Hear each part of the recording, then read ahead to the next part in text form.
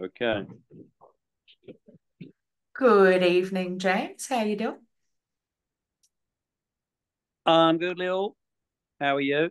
Yeah, pretty good. It's pretty Can you? chilly where I am, but otherwise good. It's got to hit okay. Okay, recording. Awesome. Yep. Uh, Yep. so, um, yeah, I'm Lil from Wage Peace, and this is James, and here to talk about a bit about the program and some of the work in the area of STEM education that James has done. So, do you want to kick off by telling me a little bit about the program you designed and like what the kids actually do as part of the program and what they learn as part of it? Sure. So, I'm a maths teacher, Hmm. and also I have been a science teacher, physics, and I moved to a new school in 2010, 14 years ago, and I picked up the top year seven science class at that time. And so, in the very first week of knowing these people, I gave them a whole set of science magazines to take home, and all of our lessons in the first week were they had to come back and do a 2 minute speech to the class on.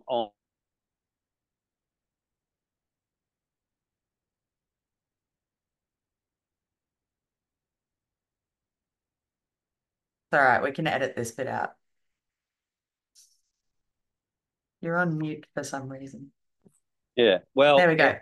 They came back and did a 2 minute speech to the class. yes, they came back and did a 2 minute speech, and what lo and behold, three quarters of them wanted to talk about robotics.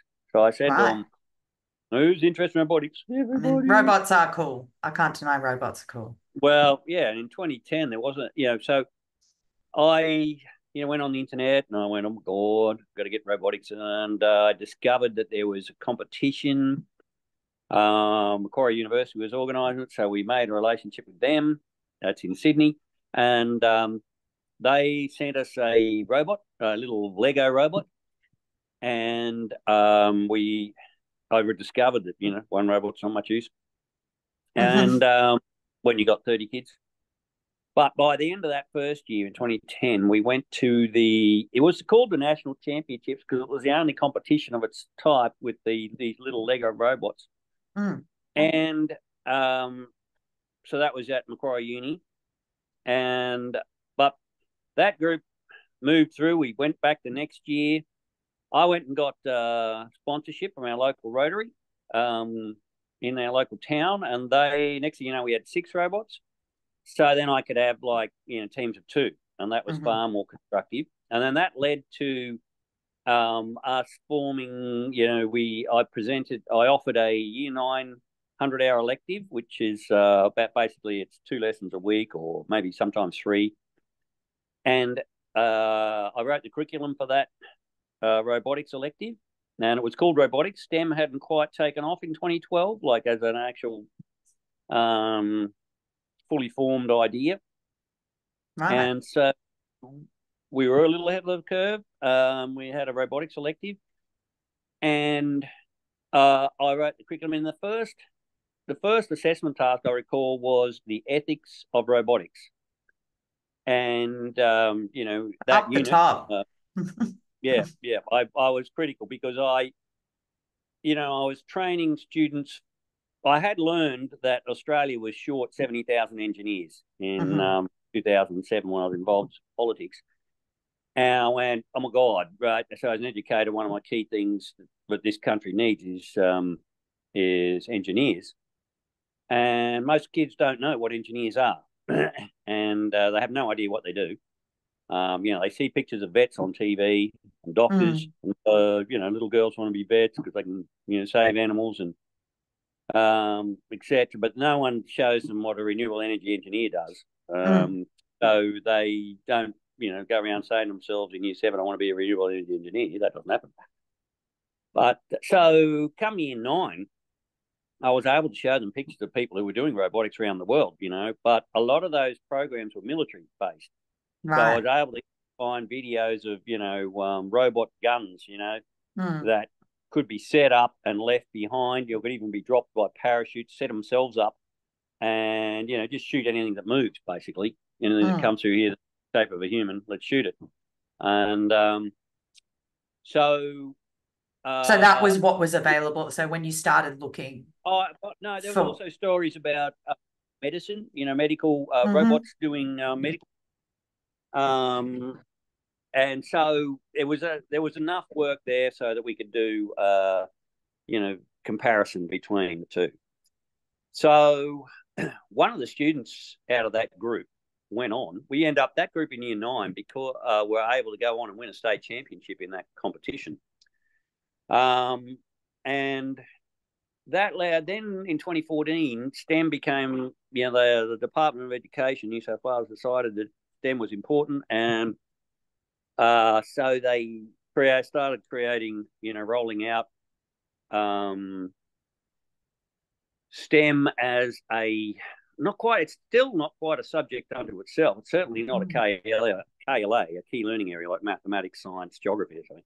It's it's not even called geography, actually. Geography doesn't have its own KLA.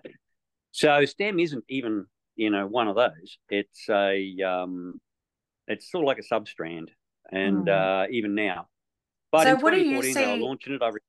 So can I just stop you there and can you unpack a bit what you mean by like STEM?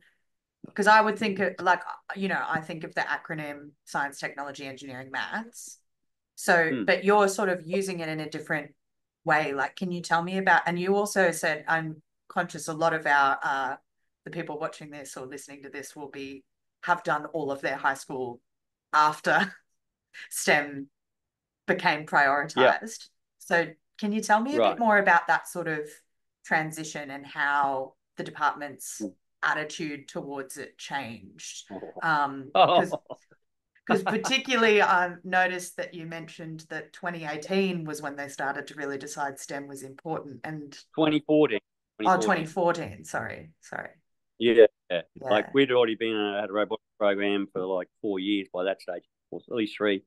And so STEM, right now, I went to university because I was interested in physics, nuclear physics, Mhm. right? And And that's what I your background is, yeah, sort of yeah, scientifically. Yeah, nuclear yeah, physics. my degree is in nuclear physics and pure maths because you have to do pure maths to study physics, study nuclear Mhm. physics.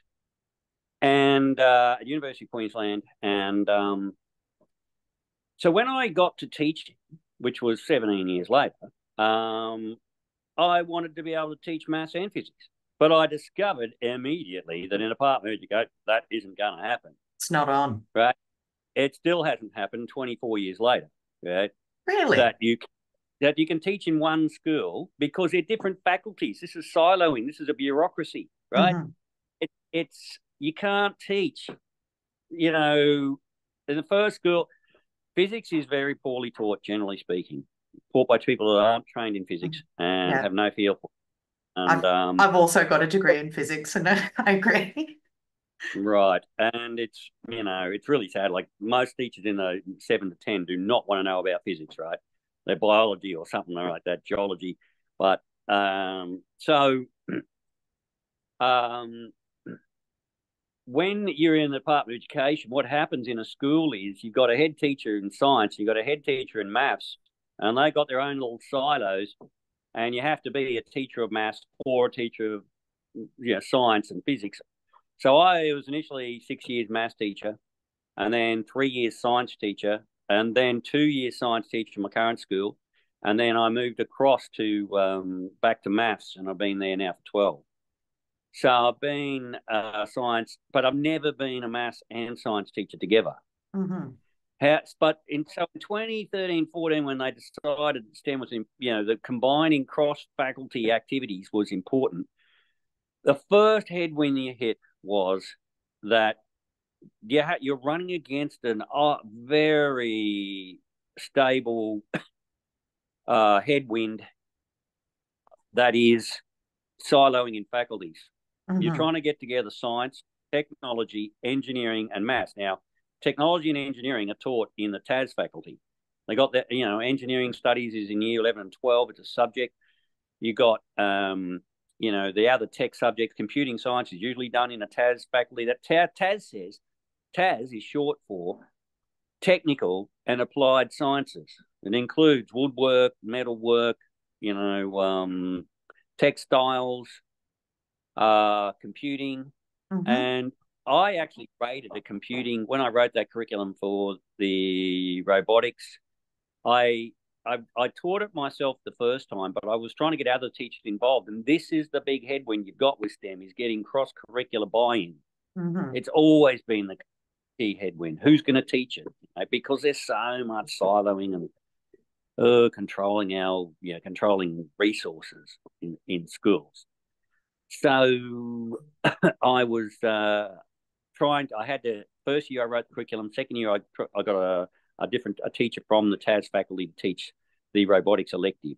But the next year after that, STEM was in, and we changed the robotics elective to a STEM elective.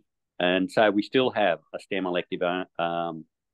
So it's still only 100 hours. So it's every year it's a 9-10 combined class where we teach STEM. Currently being run by a science teacher. I mean, after I set it up, I was able to, delegate to a keen younger teacher in science, and he's still running it. Right. So this is one of the problems with STEM education is that you're trying to bring together disparate faculties.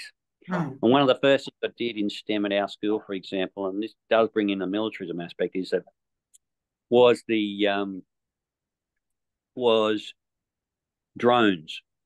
Mm. Um, I wanted to get other people involved, across the school, and we had a strong agriculture faculty. So there was this $10,000 grant available to upskill stage 6 curriculum. So I made an application and got the 10K, and we spent a lot of it on drones. Like we bought this fleet of drones, and the purpose was that we would introduce drones as a unit into primary industries and agriculture in year 11 because there was more Right. flexibility in the year 11 curriculum. So once it hits HSC, it's a little more controlled.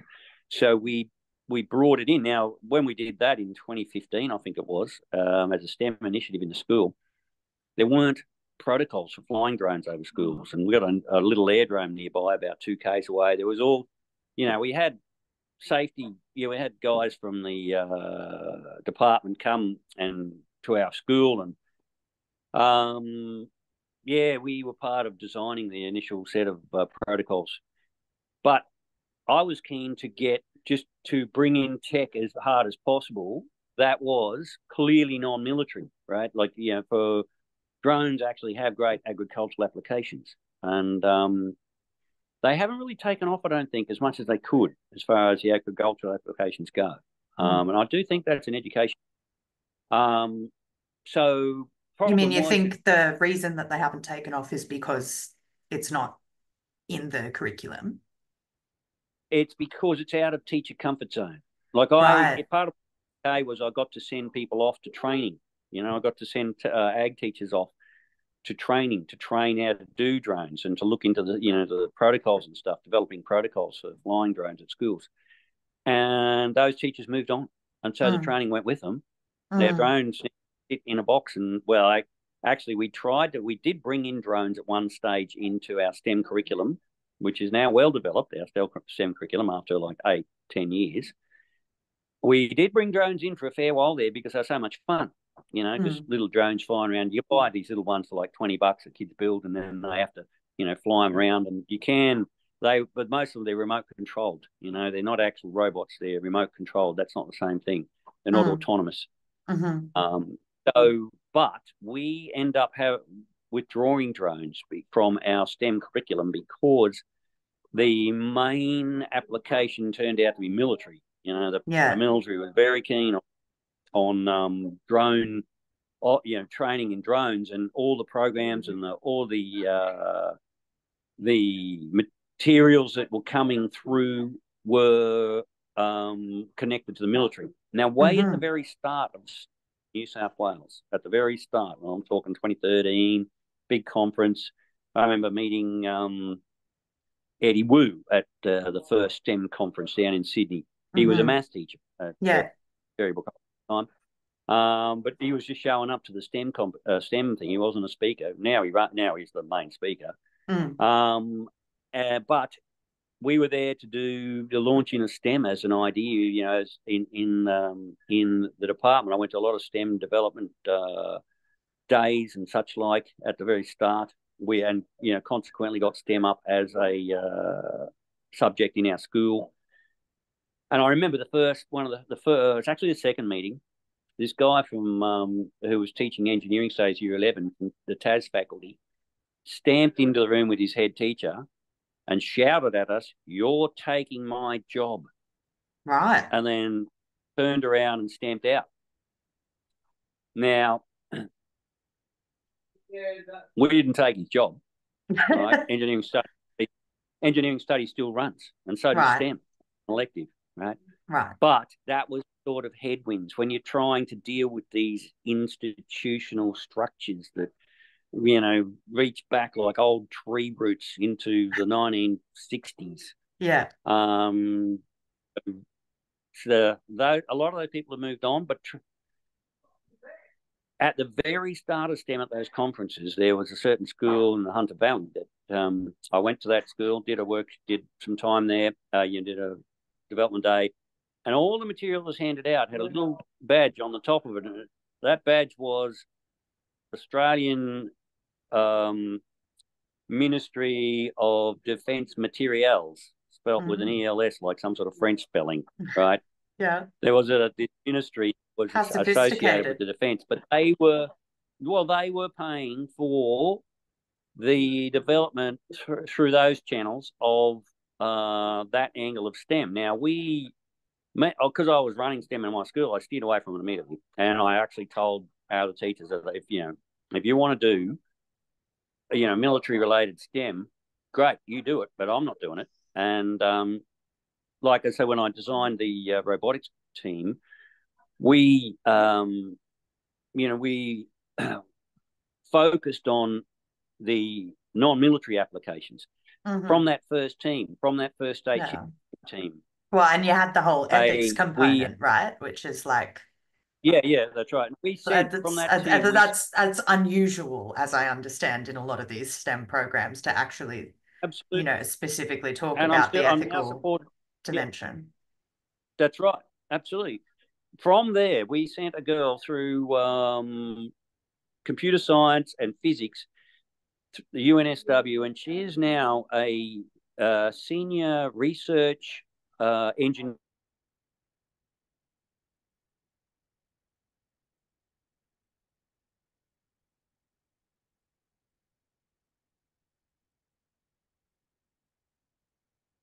You're on mute again.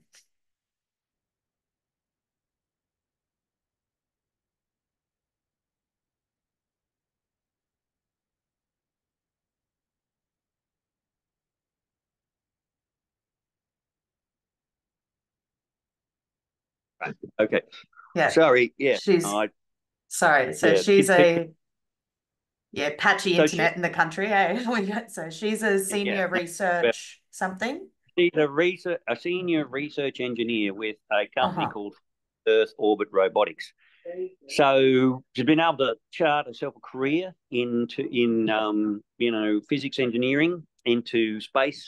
They're an award-winning company, a space industry, right? And sidestep involvement in military applications. Mm-hmm. The takeover of the military infiltration of the STEM system, for example, there was when I started. I went to some development days on. There was a competition where you designed little race cars like Mm-hmm. Formula One, called F1 in schools, Mm-hmm. and that the mob that were running that have morphed into uh, other styles, and one of their styles they've morphed into now is a underwater drone competition for like year 10 students. So Mm-hmm. they have to build drones that can drive around in pools, Mm-hmm. right, or on the bottom of pools. Now it's clearly stated in the materials when you investigate that competition, that structure, that reset of resources, that it's clearly stated that this is about training a new set of submariners for the AUKUS program. Now, that is Right. written in white, Oh, yeah, the great new industry in Australia. We need all these new submariners. Right. And bam, they came up with it's very easy to get funding to run these things. Mm-hmm. When you apply, right now, I need money for my robotics program because Mm-hmm. the state peeled back um, funding, Mm-hmm. at the end of term one this year. So now I've got to go back to the Rotary and I have to put my hand out, ask for some money because running a robotics program is not cheap. I've got Mm-hmm. to not in a regional low socioeconomic area where kids don't have laptops. Said as a Mm-hmm. kid, have you got a laptop? No, I don't have a Mm-hmm. laptop. Most of my team do not have laptops. They can become talented programs like the woman I just mentioned, Mm-hmm. but what is evenly distributed is talent, in my experience, in Mm-hmm. 25 years teaching. What's not evenly distributed is opportunity. Mm-hmm. So that is a situation into which military funders can easily move. Put Mm-hmm. cash on the table, and there's hungry hands reaching out for it. Mm-hmm. And when you're So, looking around for funding, do you find oh it's well, difficult to avoid defense money? Like, no, I don't, because where there's a will, there's a way. there you go. Like, yeah, like I was at one school for 3 years where the principal wouldn't let me get sponsors, so I couldn't run a chess competition. Mm-hmm. I couldn't run the bridge building competition. Mm-hmm. I couldn't run. Yeah, the robotics was off the table. Hadn't even come up with that idea at that stage. Mm-hmm. But when I run a bridge building competition, I go to a local engineering firm in a local town that builds houses and whatnot, and get sponsorship. So Mm-hmm. when you win our local competition, you can win like $500. That's better than the state one. That's Sick. because that's the sort of because we go. Oh, I offer him a photo in the paper, Mm-hmm. and an ad in a local paper is worth like $700. Mm-hmm. And this guy gets to come out and judge the bridges when they get broken.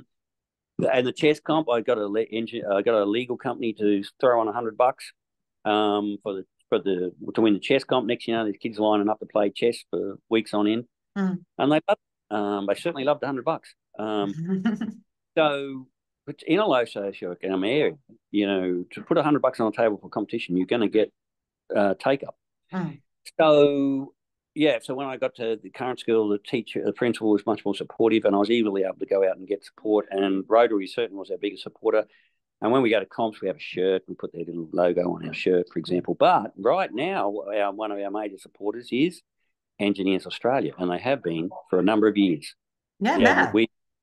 we have their logo on our shirt, yeah, and we have had for at least two versions of that shirt. Mm. Because they recognise that we deliver in a regional school, the low socioeconomic area, and we've had to refine the competition. We changed competitions because the one that we started in, when you evolve it to a higher level, it's got military funding in the background. Yeah, Mm-hmm. and so that wasn't the reason we changed it. The reason we changed was because when you get to a top level of it, it costs $6,000, to participate in. And Right. so I can't put my hand out and ask for $6,000. Mm. We were up until recently, we were running robots that cost $25. Yeah. And that was what we would go. We were saying we're doing easily accessible robotics. We come up Yeah. against where their robots are worth many thousands of dollars from private schools, but we were running an equity program of anyone can do it. 25 Yeah. bucks or So, and so. do you feel like, like on that equity point, like when you've had access to sort of these better funded versions of this, do you feel like the learning, like, does it aid you as a teacher, or can you do just as much, you hit all the learning outcomes with the $25 robot? Like, what's Well, the difference in the kind of like experience for the students and for you as the educator? in fact, the difference in the competitions was stark. Like when I started in the new comp, I didn't know the rules, and it was a game of soccer. It's called RoboCup. And the second year, they needed volunteers, and one of the jobs I got as a volunteer teacher, on the days of the competition was to keep the adults out of the preparation room, right? Right. Yeah, yeah. So you look in there, I do my job generally speaking, and there were no adults in there. Whereas in the that we came from that cost $6,000, you look out to the next bay, there's like 30 teams in the preparation room, and you look across there, and there's all these men on the tools, Mm. teachers, parents, fathers, Mm. on the tools. They're the ones with the tools in their hand, and the kids are over at the vending machine, you know, or somewhere else, lined up at the canteen, and that absolutely no. The competition where there's no adults allowed in the prep room, that suddenly we train for that. We train, Yeah. or that's why I need individual laptops, because the kids need to be completely autonomous. They need to be able to walk into that room with their own laptop, and so I need to get my hands on laptops. And the PNC paid for my last two laptops that I supplied to the because we did have some adult laptops that broke down after 5 years, and so I got two more good ones from the PNC. Now this time around they got no money, and so I've got to go to. We're going to get some second-hand ones. I'm going to get the software packages. I'm going to go to Rotary and ask for that money. Mm. But I've also got another sponsor, which is an engineering firm in the town, a major engineering firm that does big steel mat fabricating, and they're stoked. They have sent their men into the school and shouted, "Ooh," they already offered a girl a cadetship in year 10, but she wants to become a doctor. Hmm. So turn them down. So But so I'm hearing that the learning outcomes are not 1,000 times better when the robot is 1,000 times more expensive. absolutely not. Absolutely not. No, no. It's the more independent your program is, such as the students have to do the work. The learning is actually escalated. As soon as it becomes the more responsibility you have to take, then the greater the learning outcomes. Yeah, Mm. and no, this is respected. We have delivered many of our students from our robotics program have gone on to top universities. The Rover Cup comp used to be held at UNSW, and we started a relationship with them. And we have had, at least six for engineering students. There's a 20, a 40, 50, $60,000 over time is escalated scholarship. So the kids from regional areas can go in to stay at their accommodation. Mm. It's that amount of money covers their staying at the university. And so our robotics competition in the last 6 years has delivered at least six kids to those scholarships so that they can go to, and most of them have chosen UNSW. Mhm. I got one we had one alumni at Newcastle, and one alumni went to Sydney, and now she is a ticketed biomedical engineer. She was a state champion in our program in year 10 in about 2016, 2017. She was Gen 2. Cool. No, we have a range of students that have gone on to, engineering outcomes, non-military engineering outcomes. Mm. Mentioned two right there, space. We have another girl who's picked up the scholarship at UNSW, and she's an environmental engineer. Mm. In fact, we have two of them. And Another. do you think that so when you're saying like, you've got a lot of these students that have been through your program who have gone on to become engineers, but not in the military sphere. Um, do you think that would be different if we were talking about, one of these programs that's, I know that there's one in the Hunter Valley where they actually like tour a Lockheed Martin lab as part of it. Do you think that that has an effect on them? It certainly does. It has. Yes. I mean, I'm currently organising well, I did back then too in 2011 and onwards. I've always been trained. I've got training in gifted and talented in my education, your degrees, my Master of Education, School Leadership, and gifted and talented. And one of the things I learned in the gifted and talented subjects was that one of the ways that children develop their adult identity is through pictures. They don't, when they picture themselves who they are when they're going to be 25, or when they start forming that identity in their head, it's not got numbers and words in it. It's got pictures. So you want to influence that. You take them to the steps of, and that girl I said finished at medical engineering only like this year, and she's coming to our Girls in STEM breakfast, incidentally, because we run a Girls in STEM breakfast at the end of November each year for year sixes and fives.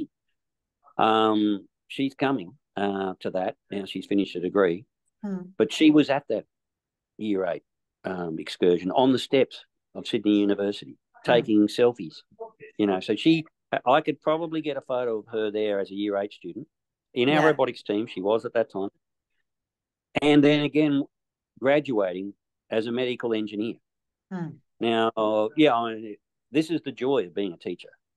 You have to go and scratch for your money, but to have 2 photos like that, that is joyous. Because neither of her parents have got university degrees. They're not from wealthy backgrounds. No way.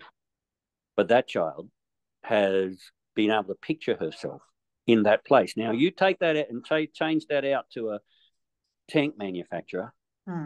The child goes on to tank manufacturing. You put them into a submarine drone competition rather than a soccer competition, right? And, next thing you know, they're submariners, right? And they start believing that nuclear submarines are good for Australia because that's what they keep getting told. That's the picture they painted of their own identity. And so I do believe that it's very important about what pictures you put in an adolescent's mind. When you get them taking a selfie,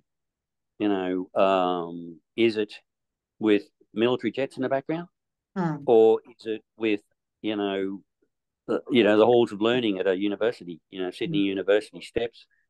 So they're just inspired by the entire idea of learning, because they don't even know what engineering is when they're in year 8, but they certainly know what the military is.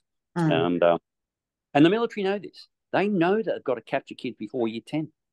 That's understood. They know that. They've got to get in their faces before year 10, or else they'll lose them. Well, I tell all the kids that I train through STEM and robotics, you can make your choices when you're an adult, right? But until then, you're a child, and then you need to remain innocent and be able to identify develop your identity with independently, without external. Now, taking them to university, I'm sure that might be an external influence, but it's really just a pathway to myriad pathways. I was studying when I came out of physics. The biggest employer was the military. Lots of jobs, and work for us. Well-paid jobs too. What's that, sorry? Well-paid jobs too. Pays a lot better than teaching. Oh, well, those golden handcuffs. I know. However, I can assure you that joy watching that girl, taking her down to that university in year 8, and then seeing her send me the photographs of her graduating as a medical engineer. What? Yeah. What? Money? No. I don't, okay, I get, year 9 boys, bottom year 9, they want to spit on you, they want to treat you with disrespect. But when you have those experiences as a teacher, then you understand the joy that's available. So as far as development of STEM, it's completely doable. And when it's also critical that you go out and engage with the community. That's what I mean.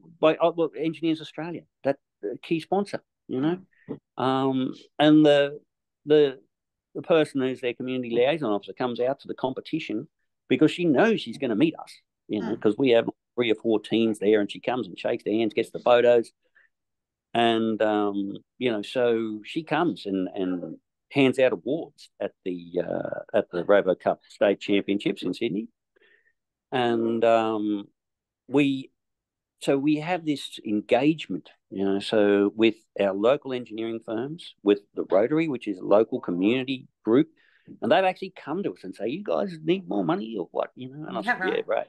right." Oh no, that's the word. Somebody passed the word through. Rotary want to get involved again, because we did drop off Rotary for a little while there because I can't remember why, to tell the truth, but I think it's because we didn't need the money, because the school was fairly wealthy and we were well supported once we started winning state championships and sending scholarships for kids in uni. We got a lot more support from the and we still have excellent support, except the school just changing funding arrangements at schools.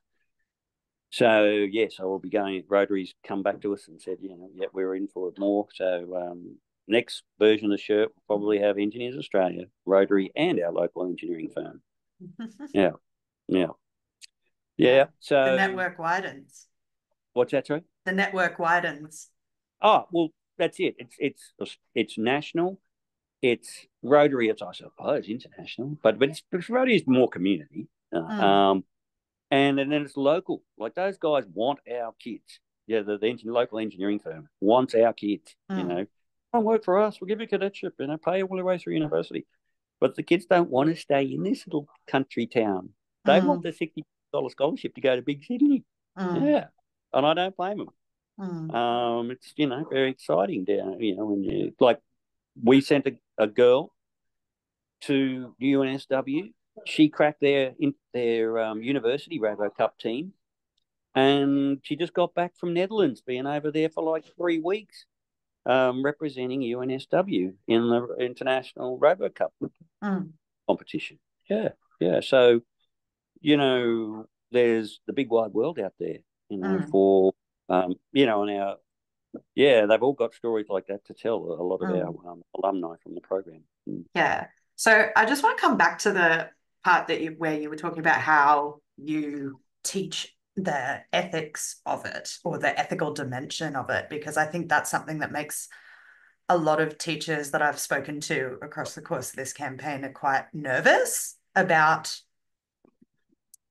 teaching contentious material, or teaching about things that are seen as controversial. So, like, how did you approach that? And did you find that challenging? Did you feel like you got any pushback from parents or from the Well, department? Or for the first element is, it does help to have had a life before, not just go school, university, school, right? yeah. Now, I did 17 years between school or university and back to school. So I've got a little bit of experience in the outside world. That does help, right? Because it means that you understand you're in a bureaucracy. Just because they say something doesn't mean you have to do it. Like, jump, you'll jump when I tell you. I'm going, no, I won't. I want this money, right? I want this money. I want to run this robotics competition, this robotics team, because the children want it. So when I stare them down, I go, the students want this. And then they all look at each other and go, oh, yeah, that's right, the students. And whenever you say, see, this is the difference about our robotics program. It's always been student driven. I only found out about it. It only came because the students wanted it. And do they love it? They love it. They just want to do it. They just love it. The whole idea. Like, I got the year 9 boys that not very, they got great programming skills, not very good social skills. When you hit with the maths and programming stick, you do tend to sometimes get shortchanged on some of the other, life skills. And everybody who's been in a university mathematics faculty should know what I'm talking about. Yeah, no, that's right. But there's a place for them. And even those kids, I tell them, look, I tell my advanced maths year 9 class, I said, look, my experience is only 15% of people are hit with the maths stick. Only half of them have got the tenacity to turn that talent into skills. And we need every single one of them to run this complex society. We need every one of them that can combine that talent and that tenacity to make the skills to go forward and run this show. My son's a renewable energy engineer. you know, that this transition's got to be built by somebody. Mm, And there's a lot of jobs. There's a lot of, work to be done. mm, So I, when we're dealing, the program is driven by the children. So when I'm ever dealing, and everyone can see this, when they come and meet our children, that's why Engineers Australia come, because they come mm, and meet our kids and they go, oh my God, we couldn't go to the the Newcastle Regional Comp this week, to last week, because we weren't ready. We wanted to step up to complex robots this year, a little bit more mm. expensive than $5. Yeah. About 250, right? But yeah, the kids said, "Oh, look, we want a fancy robot." I was going, "Get ready. This is much harder." So they weren't ready, Hmm. and so I said, "No, you're not going. This game of soccer, you can't see the ball. You Mm. can't." So the guy that's running the comp down there, doctor, in the engineering faculty at Newcastle, sends me back at him. Oh, I was looking so much forward to refereeing your team. Now, what referee ever wants to look forward to refereeing teams? Well, he knows our kids. Mm, These kids want it. They go there. They have fun. It's fun. So it's not hard to if there's really if you really deal. This is how you know whether you're dealing with an educator or not. mm. Because if you the minute you invoke the children, and all I have to do is bring a couple of them down. If I need a teacher to do something for me, or a deputy or a principal, I send the children. The computers, will you? No, they've asked, sick of me asking for stuff. You go down there and ask them. We'll tell them we need 3 laptops. You know what's going to, those laptops are coming, because that's just what a principal ever wants to see. They don't want to spend all their time dealing with troubled children who need to be suspended or whatever. And then suddenly this, joyous youngster turns up and wants to, needs a laptop because their parents are poor, but they're loaded with talent. And, any teacher worth their salt who should stay in the business, they get melted by that sort of thing. They Mm, just go, oh my God, how do we do this now? So, yeah, no, the headwinds fall away as soon as, if your program is student run. mm, If it's student oriented, what do you mm. want? Yeah, they came to me this year and said, "Can we step up, please? Can we go to the harder ones?" I'm going, "Oh God!" Oh, I said it might take 2 seasons, children. You are really wanting to step up here. Mhm. Well, they probably will make the state championships in 4 weeks from But now. they want to, right? They want to Well, step that's it. up. I looked at them and said, "You sure?" They're not there to Yeah. bludge. No, no, and they come. We do it after school. Like Oh, you we do do it after, it's not even in school time. in a country school. Like up until this year, I was doing it at lunchtimes, and we just couldn't make headway. That's why we use simple robots. But now we do it after school, 2 afternoons a week, from three Hmm. thirty to 5, and the parents pick them up.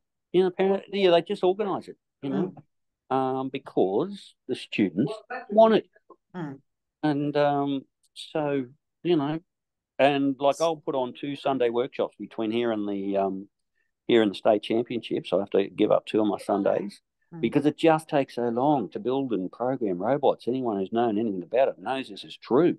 mm, It takes time, and you put on an extra, sensor. It's an exponential growth in complexity, and mm. the next thing you know, the kids want 4 new sensors. Oh my God, yeah, no. So yeah, so we're doing a lot of our work, out of school hours. But and so Mm, obviously it does only certain teachers are in a place like my kids have finished uni and I have the wherewithal to offer that. In the mm, past, I did it during school time, and that's what having the subjects was valuable. Currently, the mm, STEM has taken a slightly different turn at our school. We have a whole lot of drones sitting in cupboards mm, because the minute you take drones out, all of the stuff that's on the internet about, school-based drone programs, you look behind them and they're, like you said, funded by some military aircraft company. And mm. so Yeah. we've actually So, taken drones out of our curriculum for STEM. We've got a whole stack of them mm, on the shelf in the cupboard, but we've taken them out because there's nowhere to turn yeah. without getting involved. And the colleague that's taken over the STEM program from me, I've been able to, pass it on. He comes from the same perspective on this matter. In Hmm. fact, all all of these people have been involved in STEM are the same. They're still children. They're teenagers, but they're still children, and they deserve innocence. They Mm, deserve to be able to develop their intellect, their capacities without being headhunted, mm, uh, so that they can then choose who they are. We mm, offer them opportunity to choose who they are because based on their skills and talents, and their motivation. Like if I spoke to a girl today, pulled her out of class and said, "Look, 4 weeks to state championships. If you don't step up here, you've got to go and work out how to find that ball. Because if you can't find the ball, I'm cancelling this whole year. Right? mm. We can just putter along and be preparing for next year because you can't play soccer if you can't find the ball." So, I'm just going, and so she's gone. I said, you know where to get the information. You got to go to that teacher. You got to hassle him at lunchtime to help you. Mm. Mm-hmm. So, And so I expect that teacher got hassled today by a certain girl that has come second in the state, right? And has come second in the country. Mhm, And still interested, year 9 girl, still interested in going good this year. So, but I put the pressure on. I said, this is an engineering operation. There's deadlines. You've mm, got to produce. It's just not some joke. We are not going. If you can't find a ball, there's no state championships. I'm not mm. driving to Sydney, no, find a Yeah. ball. What do you think? Duh. So, yeah, no, it's a proper, I said to her, this is real life we're talking about here. Mm, We can get you a $60,000 scholarship, but not if you can't even find a ball when you want to play a game of soccer with a robot. No, I'm sorry. I won't play. So, they quickly realise that it's real. They want me to bend over backwards on Sundays, give up 2 Sundays. Then I want them to, it's a two-way street. yeah. That's what every team is. Mm, It's everyone's got their role, and if someone's not pulling their bloody weight, someone. I'm the captain. I got to, put my. Well, I'm actually the coach.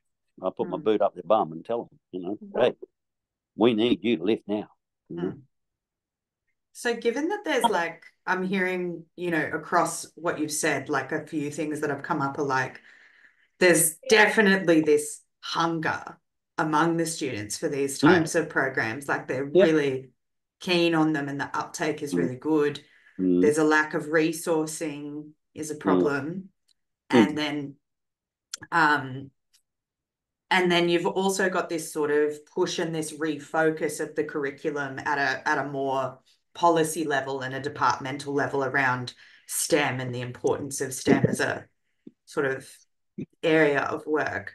So, what do you think are the broader implications of all this defense money and these weapons companies sort of finding their way into education spaces through this like STEM, this push for STEM and this sort of sense of urgency for STEM and this perception that there's no other way to get the money? Like, what do you see as where does that go? Thank, Thanks for that detailed question, but I want to go back to the first element of it, which reminded me of something that I hadn't mentioned. Yeah. There was a change in the stage 4, year 7 and 8 TAS syllabus, technical and applied science syllabus, that demanded that they delivered 50 hours of coding. That's like a semester, two Mm, terms of coding. Now, that freaked them out because they had never had to do that before, with specialised computing teachers in year 9 and 10. And next thing you know, they all had to learn how to deliver this sort of stuff, right? So that really freaked them all out. So the department issued this dry as, boring as bad shit book. Here, do this. And because we were already up and running, this is like 2017 or something, because we were already up and running with robotics in our school, mm, we just, with the help of some very talented designer, head teacher of TAS, we developed this $20 robot such that every kid could build a robot and learn how to code it as to deliver the 50 hours of coding. But mhm, with Mint, we also delivered basics of electronics, soldering skills, using screws and making, mm. putting wheels on. Why does it run straight? Well, your wheels aren't straight, dude. They can't. Um, Yeah. Lots of basic engineering skills were able to be delivered were inside of that. So the department changed the syllabus for TAS, and that gave us the opportunity to bring into classrooms the robotics program. But it turned out the biggest issue was the teachers were freaking out. Like I did witness a woman in tears because it was so challenging to her, a teacher, to have to deliver this. After being a teacher for 30 years in home economics, to have to suddenly deliver robotics was such a challenge to her. Mm. She tried, but she tried, but and in the end, we've had to scale that back because of how challenging it was for so many teachers. So then I go on to the militarism, infiltration into education. You don't need to do it, right? Now, if kids want to do militarism, they can choose to join the cadets, right? Mm. Because that's available in just about every school. Mm. When in every town, you can join the cadets. If you're that keen on military, joining the military, great, do it. The military, but that's a choice that a teenager has to make as far as forming their identity. Not have it buried in the background of their syllabus. Like, oh, we're going to do this, competition where we design underwater submarines, and then next thing you know, they go online, they go to the comp, and guess who's there? The Navy. Um, Mm. yeah, so that is, it you can exist without that. Absolutely, you can. Mm. You can get the money from other sources. You can choose an equity program where you don't go when we come up against rich private schools where their robots were $2,000 a pop and they beat us all the time, right? Virtually never beat them because they have tutors that come to their program. It costs $500 a head to join their program at their school. Mm. And every step of the way they have to pay and pay. Um, you know, we don't even really measure ourselves by that. We like to beat them when we can. I remember those girls in year 10, the one that became a medical engineer. She beat a team from Cranbrook in the state final. Yeah, yeah. No, yeah, like little school, two girls from little school up in the bush managed to knock off a team from Cranbrook. The girls didn't even know. They didn't know what Cranbrook was. They had Mm. no idea. Yeah. And so I knew. I bet you did. Yes, and the Cranbrook teacher knew too. And there were celebrations all around when these two girls, won this comp. And, lots of people, there's a lot of people watching, came from all around the room to see it. And it was at UNSW, as I recall, in their great hall. Yeah, yeah. Um, Let me see. Yeah, one of them became a primary school teacher and the other one a medical engineer. Mm. Yeah, so no, it's completely doable. You can Yeah. do it. It depends on the will of the children and the commitment. It does take a lot of commitment of the teachers. Some teachers, yeah, Mm. yeah, and I think that is one of the key elements. Is the commitment. The I think it's commitment, yeah. But Mm. for me, it's a love of learning. And for me, because I'm trained in physics and maths, it's a love of engineering learning to watch them do this crazy shit and go, what? Like robotics is so hard. Like when I'm Mm. hunting future robot students, I go to the top year 8 math students Mhm. and I go and speak to them and say, consider this. Mhm. Uh, and the reason I do that is because robotics requires that sort of tenacity, Mhm. problem-solving tenacity, and kids that have got them intellectual wherewithal, can be calm, can put in, persistence to crack a annoying as hell problem. And as soon as you fix that one, you just arrive yourself at the next hurdle. Mhm. Yeah, yeah. Well, I think But that's a beautiful way to and place to sort of like close off this part of the conversation. But I'll just end with this is a question I ask everyone I interview. Uh, Speaking of tenacity and commitment and persistence, I know you've been involved in your fair share of anti-militarist organizing outside of your professional life. So, what's your activist origin story? How did you sort of come to decide that that was necessary as a thing to do with your time? oh my god, I studied nuclear physics at university. I went to University of Queensland in 1980, Mm-hmm. and I walked out of my degree in 1984. I had a year off, went overseas. But after my 3-year degree, I didn't get my degree because the people that wanted to hire me were not the people that I wanted to work for. And I, the reason this was true was because I discovered that nuclear power produces plutonium, Mm-hmm. and that there was no way to store it, no way to manage it, no way to reprocess it, to reduce it. Like reprocessing plutonium, when they say they're going to reprocess um, spent rods, what they're doing is making more plutonium, right? And I knew Mm-hmm. that plutonium is seriously toxic shit. And it's around forever, basically, as far as our species goes. And I could not believe that my colleagues, these elders of the physics community, willfully made this stuff because it didn't exist before humans made it in nuclear reactors. It did Mm. not exist in the universe that we know of. The highest naturally occurring, heaviest naturally occurring element is uranium, and plutonium is heavier than that because you bombard uranium with neutrons to get the reaction, and you end up with plutonium as one of your I think it's 1% of the finished, but the fuel rods after the reaction. I'm just going, hold on, you people made this stuff, and you have no idea how to manage it. Zero. Mm. I'm going, it's going to be forever. Now, some people are talking about measuring the new thing called the Anthropocene by the first appearance of plutonium in the biosphere.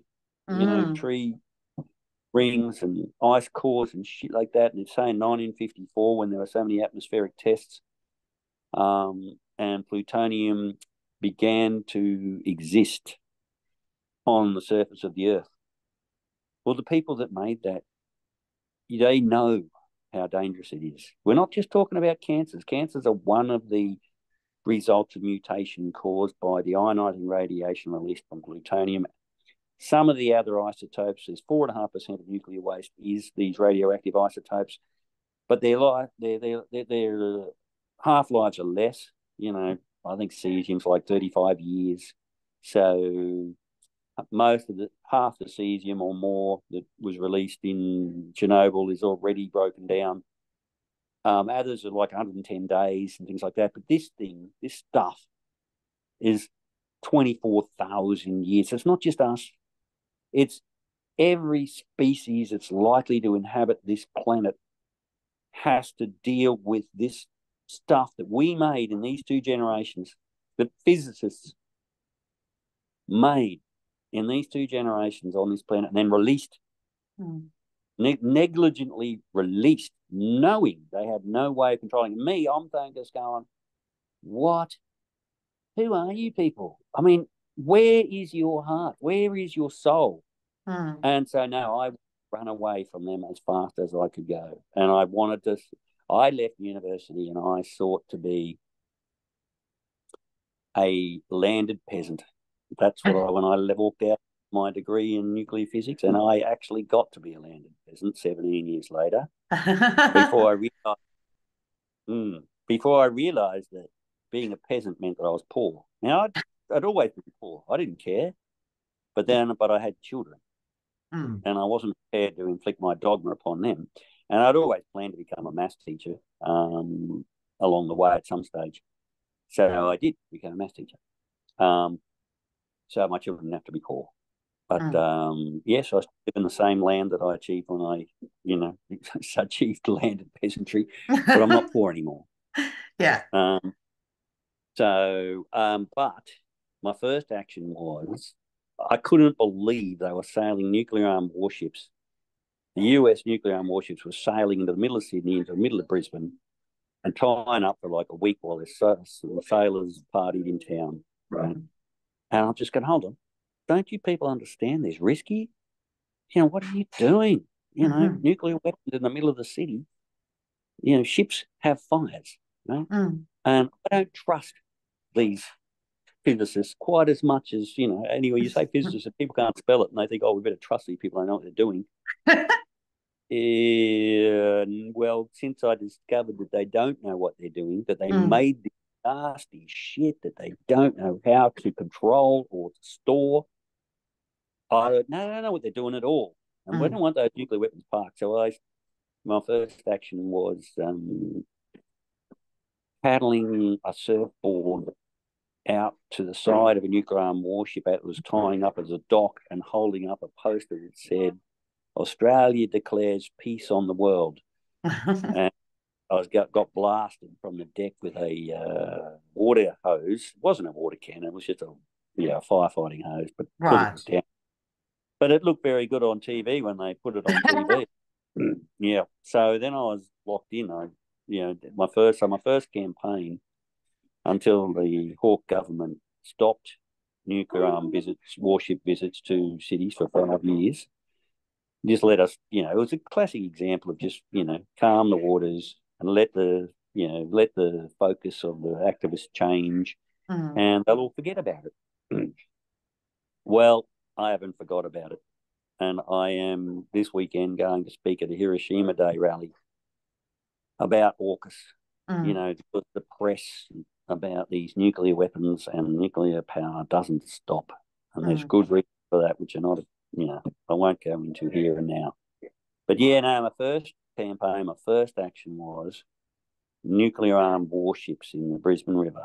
Mm, Yeah. mm, Most And well, I people mean, most people say they signed a petition. That's a pretty sick first action. yeah, no, I remember to ring up. I heard about it on the university radio station Triple Z. I was, Mm. at home, and I heard the guy say, "Oh yeah, so we're going out to do this action, right?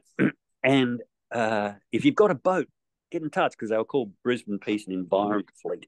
Right. And I went, "Oh yeah." So I rang the number they gave, and the guy goes, "Oh yeah, have you got a boat?" I went, "Sort of." He said, "Oh, how big is it?" And I said, "Oh, 6'6". He said, "What?" I said, "It's a surfboard." "Oh, okay. Well, bring it along." So I turned up at 8 a.m. after driving cabs all night, and there was no one there. No, and I watched the warship come in and turn around. And before it tied up, one other guy turned up with his posters, and he had a board or two. So we paddled out together and got picked off. And but it turns out that the Peace and Environment Fleet had been picked off much earlier, way up the river, and we never even saw them. Right. So the cops had already grabbed them. This was JB Peterson time with the special Ah, guy. yeah. Yeah, so they didn't even get close to the wharf. But so I was there Rough. for 3 hours, and somebody turned up, and so there was two of us. But I do remember the uh, the magistrate's court. The magistrate actually asked me about it. He said, "So you're somehow, my solicitor who did pre." That was a classic solicitor. That guy. He was a civil um, liberties president of the Queensland Civil Liberties Council under Joe. And Yeah, he right. never. Yeah, Tough no, he job was. under Joe. Oh, it was. Yeah, no, he was a great. No, he was a very. I suppose he was a great Queenslander. He really was. And it was my honour to have ever had anything to do with him. But he did tell the magistrate that I was had studied nuclear physics. And the magistrate asked me, he said, "Well, what's your opinion?" And I said, "Well, the risk is not zero, sir. They shouldn't happen." And in the end, it didn't happen. They moved them from the centre of the city way out to this, port that was 30 k's out up the river called Mm. Fisherman's Island. They only just built, and so that the ships weren't allowed to come into the city. Mm. They used to come right into Newstead, which is right in the city, and then they stopped that. They made them stop out at Fisherman's Island because Mm. the risk was not zero, Mm. and the consequence was high. Mm. And I remember the magistrate asking me about it because he was he wanted to know my opinion, and I got off scot free. He said, "Oh, the cops' stories didn't match up, so so I got off scot free that day." Classic. But the truth is the truth, and I just told my truth, and there was I don't know. Yes, that was the start of it. The nuclear armed warship campaigns. Yeah, right. Yes. Well, that's a pretty it's a really you've I'm glad I interviewed you. There's a really good narrative arc to to what Oh you've yeah, been up yeah. And to. where we are, you wonder why I'm mediocris, Yeah. because it's the same. If only we could have access to nuclear fission without plutonium and the other shit that comes out of it. Oh, Mm. imagine, it'd be so good. Yeah, but no. Mm. And then the physicists know this.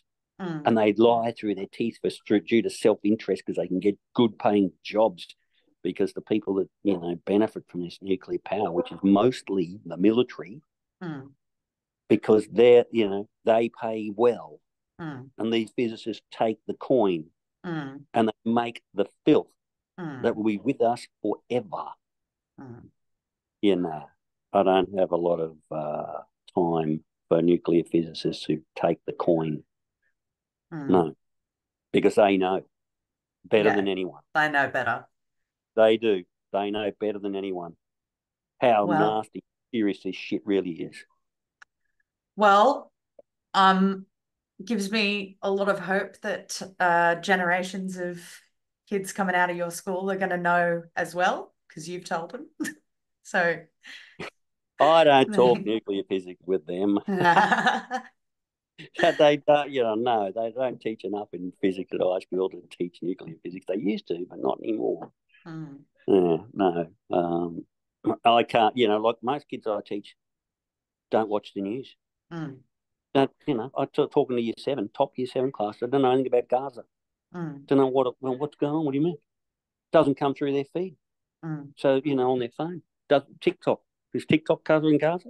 For Well, kids in the and right? that makes it easier, right? That sort of that when we were talking about the influence of the military and how they sort of present themselves in these programs, or the weapons industry sort of presents itself, it's easier when it's decontextualized, right? Like Yeah, when yeah, there's yeah. no Well, existing sort kids of have no idea. framework for Yeah, yeah, yeah. yeah. And if Hiroshima Day makes it to the news, I'll be surprised. But it Mm. probably will this year, the 79th anniversary. But the kids, they're not going to see it Mm. because it's not going to be on TikTok. Mm. Yeah. So the kids don't actually get a full picture. Mm. So they don't understand what plutonium is. That's why, Mm. when I'm doing actions now, I make sure I've got placards that say mention plutonium Mm. because it's not mentioned in the media. Mm. Mm. Okay, gotta go. The family's Well, having dinner. all right. I won't keep you from your family dinner. Thanks so much for your time. And Mm-hmm. also thanks so much for all the work you're doing, both in the classroom and in the streets, rallying against the intrusion of the military. Uh, as a Oh, yeah. as a You fellow go on. physicist, I applaud your good work. It is a constant battle to keep the military, It is. Mm. yeah, Yeah, away from and physics. physics should be interesting. Mm. Yeah, no, physics should be interesting. It was just that, they're not going to pay, the military pays better than teaching Mm. for physicists, Yeah, not for soldiers. yeah. Mm. All Well, right, Captain. thanks so much, James. Have a good night.